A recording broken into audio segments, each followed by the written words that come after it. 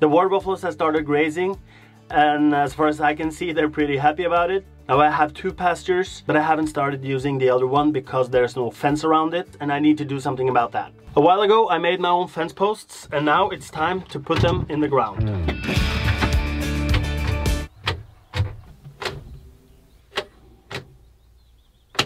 Apparently first we have to do something else.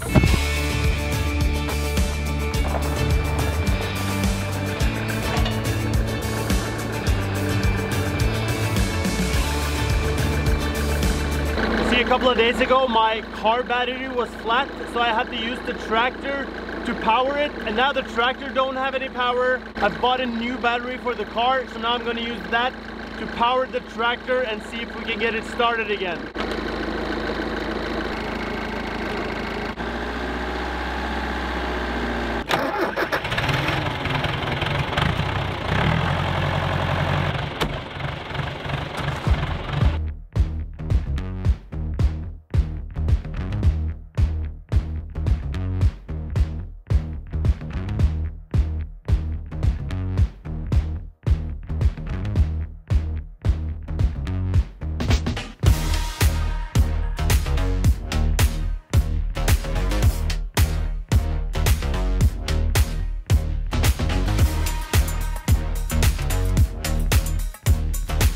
Okay, so I talked to all the neighbors so that we agree on where the property line is. It's a good thing to agree before I start so that I don't have to undo anything. So I'm gonna start pushing down 3 poles, and I'm gonna use a fishing line in each end so that I can see where to push down the other fence posts. Hopefully the tractor won't tip over, but I'm gonna be as gentle and careful as I can.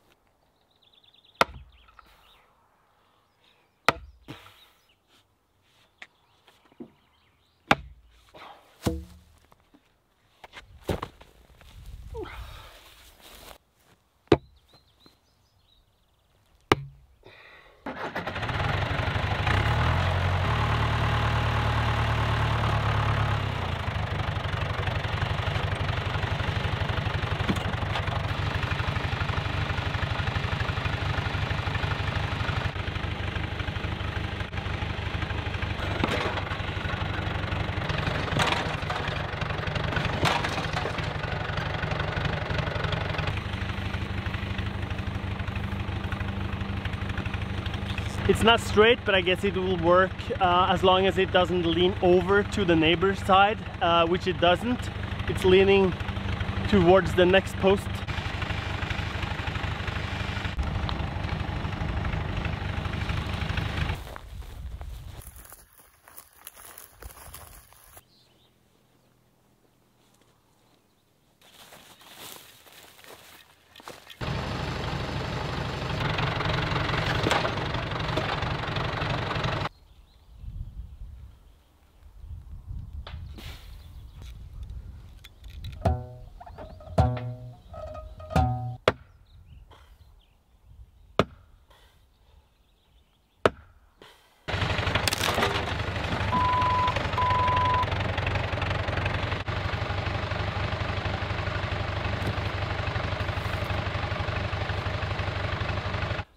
It doesn't work.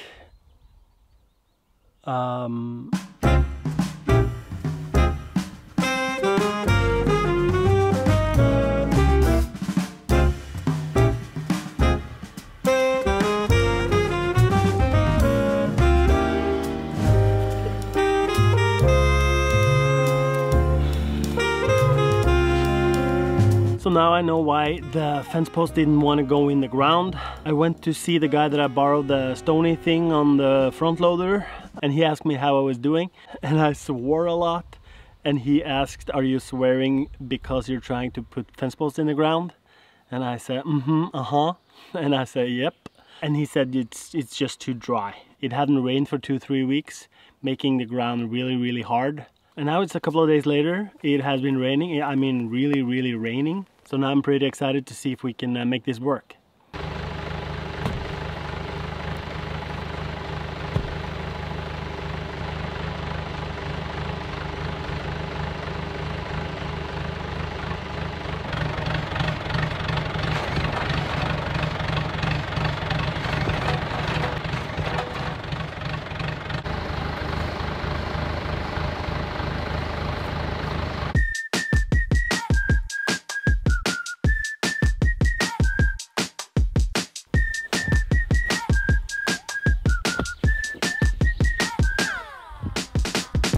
So that's how you do this.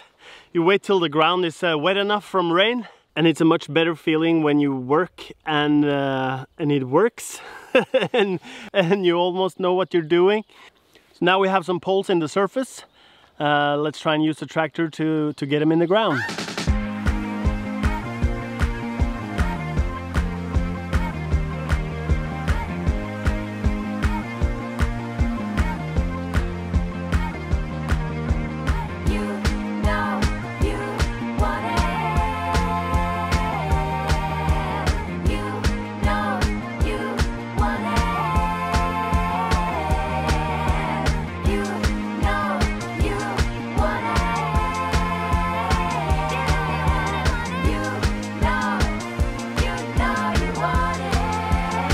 Well, it's not a perfect straight line, but who cares as long as it holds the water buffaloes on the inside and the moose on the outside. I'm so glad I stopped doing it the other day. Sometimes my stubbornness just wants to keep on going, even without figuring out how to properly do the job.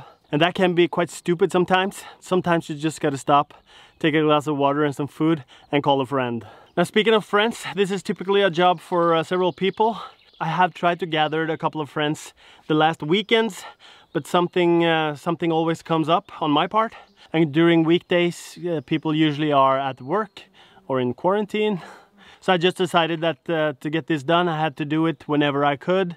So yes, this would be a much easier job with some friends, but sometimes you just gotta get it done whenever you can.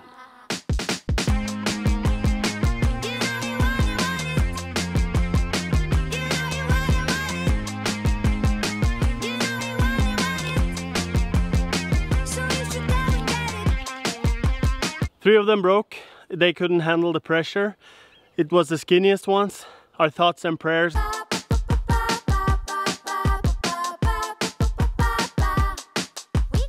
It's hot, I forgot to bring water, and I'm starting to get hungry. And as we talked about earlier, when in doubt, have a glass of water and some food.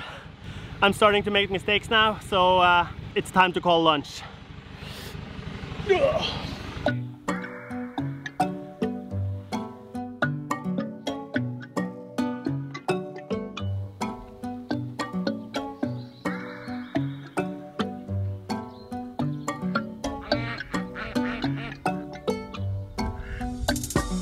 So of course lunch went into something else, another project that was more urgent to do, and I will continue with the fencing tomorrow. Now this side is done. I also have to do this side with the tractor. Around here I have to do manually because I can't drive the tractor down there. And as you can see, the water level is pretty high now, so I have to wait until the water leaves again. You can see where my current fence on the other side is at the moment. And as we learned today, that will be a good thing, because then the ground will be wet and it'll be easier for me to put down the posts, since I'm doing that by hand. I have other projects currently going on as well that I'll share with you guys. So if you haven't already, consider subscribing, and I'll see you in the next one.